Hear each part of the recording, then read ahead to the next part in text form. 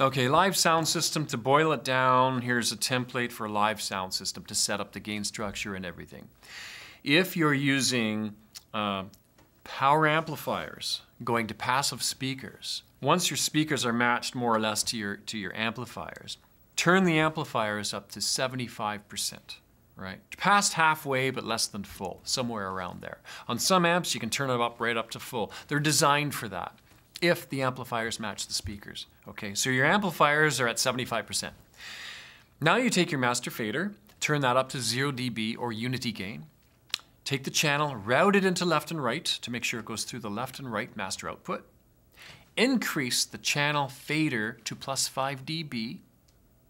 Increase the gain very slowly until you start to hear mild feedback, very mild feedback.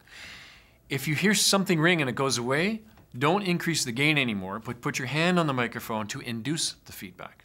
There's physical reasons why this is happening, but let's just say that it's going to happen.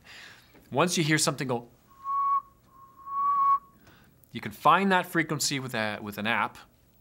I personally use Frequency, S-E-E. I use that and it shows me what frequency is actually lighting up. I go to my 31 band EQ, I take that frequency down a few dB until it goes away. Not all the way down, anywhere between 3 and 6 decibels, whatever works for that system. Then I turn the gain up. If I hear another feedback frequency, maybe 2 or 3, if you move the microphone around, you actually hear more than one because of the spatial relationship between the speaker and the microphone. Okay, and then you continue to do this. Pull out the frequencies that are feeding back.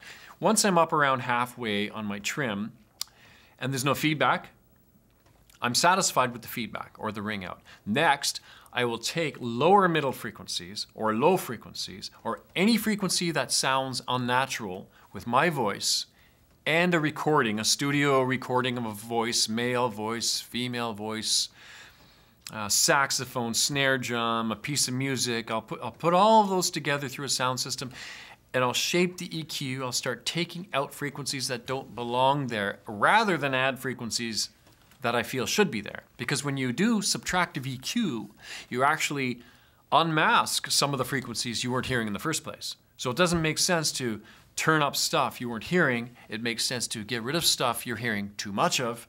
Now, when a singer goes up to the microphone, and I treat all the microphones now, let's say I have 4 vocal microphones, right, on a stage. I'm gonna put them all at around 0. I'm gonna wait for people to do a sound check, and then I'm gonna adjust around 0. The lead singer, or maybe even the quietest singer, I can now boost up as much as +5 without worrying about feedback.